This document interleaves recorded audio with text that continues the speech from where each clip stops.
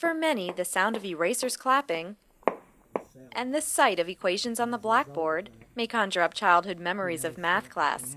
But for Dr. Alexander Anderson, this may be the cure for cancer. We're trying to use mathematical models to predict how a tumour grows and spreads in a patient. Dr. Anderson is a mathematical oncologist at Moffitt Cancer Center in Tampa, Florida, the only cancer center in the world to house an entire mathematical department. You know, mathematics classically has a bad rap as being something that's not applicable to the real world. But the reality of it is that mathematics is the language of life.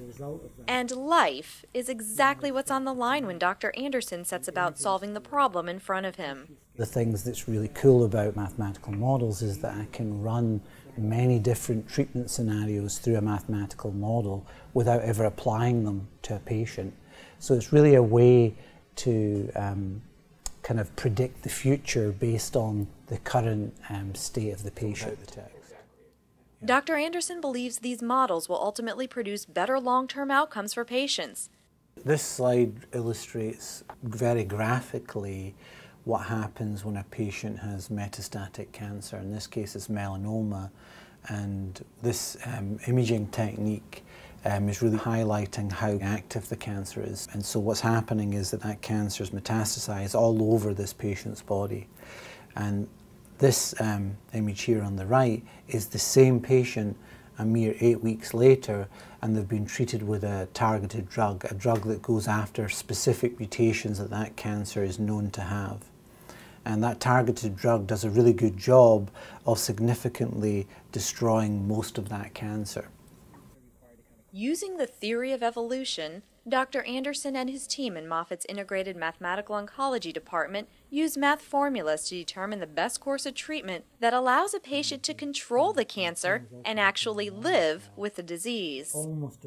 Basically, by applying treatments in a smart way, which could mean switching them on and off, we can control that cancer much more like a chronic disease. And so that leads to a situation of tumour control rather than eradication, but it potentially gives us a much more longer-term strategy for metastatic disease.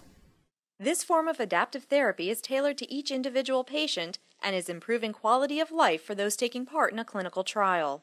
We've been able to control those cancers in 11 patients now for almost 2 years.